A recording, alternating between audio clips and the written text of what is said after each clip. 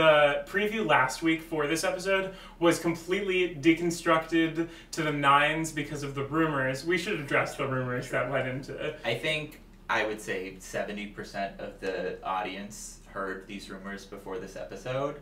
I watched this episode in a bar, and I think almost everybody there had heard these rumors that Valentina was going home for not removing a mask. I couldn't escape it. I didn't want it to be spoiled. I hate spoilers. Right. It was interesting, though. They were, like, looking at Shay's outfit, and they were like, oh, maybe Shay is the one who doesn't remove her mask. And then we get to the runway, and, like, all of them are wearing masks. Well, not really. It was really just Shay and Valentina. And Trinity. Even off Reddit. This rumor was all over Facebook. It was all over Instagram. It was in my YouTube comments. And for those of you who are leaving comments spoiling stuff, please stop.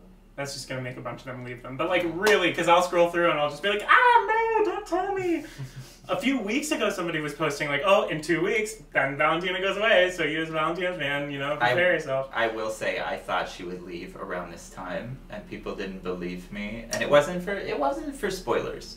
I just, everyone was so taken with Valentina, and she's charming, and she's talented, she's great on camera, she's been giving consistent looks.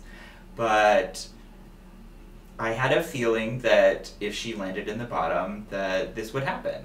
She said herself that she's only been performing for 10 months, which is important to emphasize performing. Right. Because a lot of people came for her. She won Club Dragula like 2.5 years before the show was filmed. There are the pictures to prove it. But I think it's a real distinction, and her elimination showed it. Yeah. If you're not a seasoned performer, then you can crumble under this pressure easily. I got a lot of secondhand embarrassment, like stage fright, watching Valentina, because I just couldn't imagine, like... I was, like, ugly cackling. It was, like, weird. You were laughing? I was like... Ooh. The mood in the bar watching it was just so mixed, because there were a lot of people just, like, living for this drama because it was spoiled for them. They knew what was happening.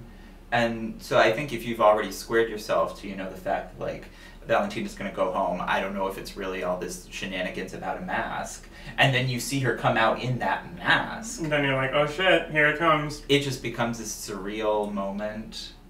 Yeah, it was almost out of body. I wasn't enjoying it, let me clarify. I wasn't happy to see her go, because it was kind of painful to watch. Heartbreaking. But yeah. Good TV though. Anyway, we gotta put a pin on that, because we're already jumping